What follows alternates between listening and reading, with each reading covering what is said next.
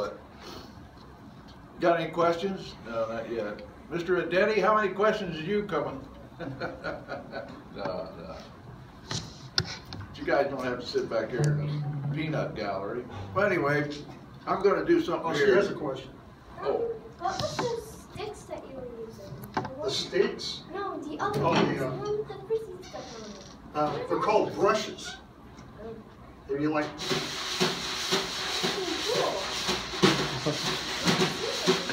So they're kind of like... Oh, that's great.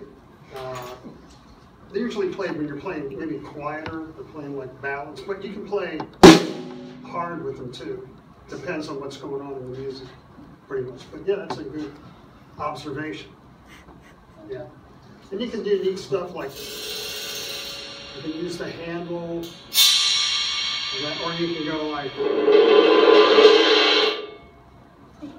So you can use them in a lot of applications. You can still even play just... You want to hear one more thing? They use them for like to play a train beat. You know what I mean by a train beat? Anyway, there you go. Sorry, John. That's okay, no. Go. What's a hi-hat? What's that do? Well, these things actually used to be called loboys, L-O-B-O-Y-S. And the first two cymbals they were put together like this, were this high. They were on the ground. And then I think it was Ludwig Drum Company that developed the first hi-hat where you can play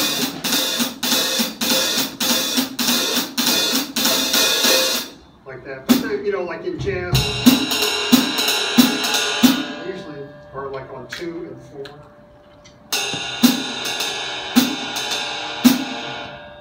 But I mean, you hear them in rock constantly.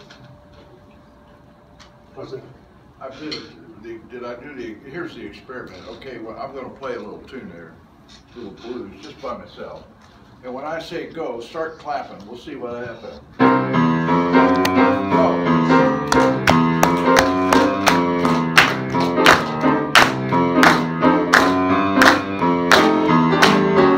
Okay, that's good.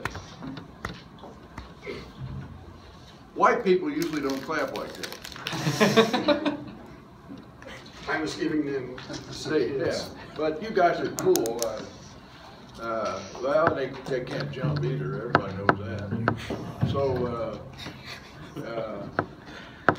one of my classes yesterday just did it totally wrong. You know, Dean's going to call me now. That's for sure.